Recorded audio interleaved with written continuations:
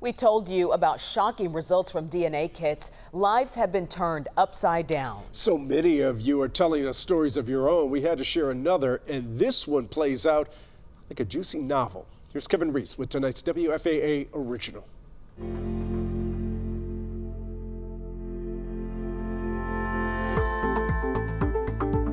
The DNA story Catherine St. Clair told me was a doozy. I'm still shocked. I am still shocked. One of those home test kits delivered a bombshell. Her dad was not her biological dad. Somebody else was. But this rocked your world. Oh, God.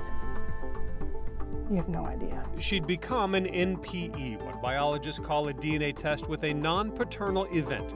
She prefers to call it not parent expected. As NPEs, it stings when people say nothing's changed. Everything's changed. And in her creation of an online support group, she found there were thousands more across the world just like her, with strands of DNA and family secrets being unraveled, one test kit at a time. Raise your head up.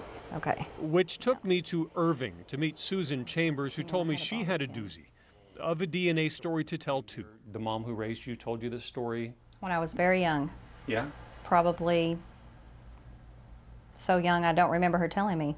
Yeah, you don't remember not knowing. I do not remember not knowing ever. I've always known. Her biological mom gave her up for adoption at birth. A nurse at the hospital adopted her and always told her where she came from. She was very honest and open with me. That's probably why my story never bothered me. A story about her biological parents and a story about a train. That it was 1966, her biological mom was traveling alone until a Marine on a 2-week leave from Vietnam strolled by and said hello. The train ride was supposed to be a relaxing time for him. Mm-hmm. So clearly it was. Yes, I was conceived on a passenger train. Just someone that he never heard from again. Exactly. Mm-hmm. Strangers. 9 months later in Amarillo, given up for adoption immediately at birth, she never knew who that stranger, that mystery Marine, might be. Just assumed I would never find him because I had no name or anything to go on other than I knew he was a passenger on a train in September of 1966. Which takes us to one of those home DNA test kits again, one that told Susan she was closely related to a young man in Michigan.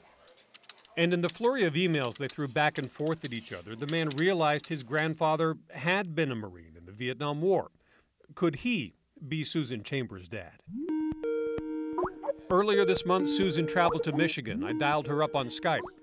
Meet Bob Dakin, the Marine on the train. As soon as she relayed the story to me about the train ride, I knew it was me. I met her birth mother in the club car drinking beer.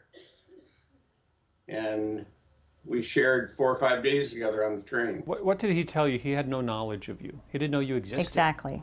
He had no clue. I was a big surprise and something that he had to work through too. It was a shocker. Don't kid yourself. I had a hard time dealing with it. Thinking about, all those years. Don't get me emotional now. Emotional because, yes, there is regret that neither dad nor daughter knew about the other. But for them now, it's a DNA NPE story with a happy ending. Well, I call her daughter. Yeah. And she calls me dad. I do, yes. Susan has her dad, has a new family, including 4 brothers and sisters. We love each other. Oh, we're very thankful. We couldn't ask for a better daughter. Back in her office in Irving, Susan now has a picture of her father, the man whose eyes and nose and likeness she shares, in a frame that says, "When we have each other, we have everything." That's true, yes, 100%. Yeah, we just complete each other. We're trying to make up for 53 years, so. 52. 52, I'm sorry. It's been a beautiful time, it really has. And I'm so thankful. God works in strange ways. Yes, he does. But then again, so does DNA. In Irving, I'm Kevin Reese.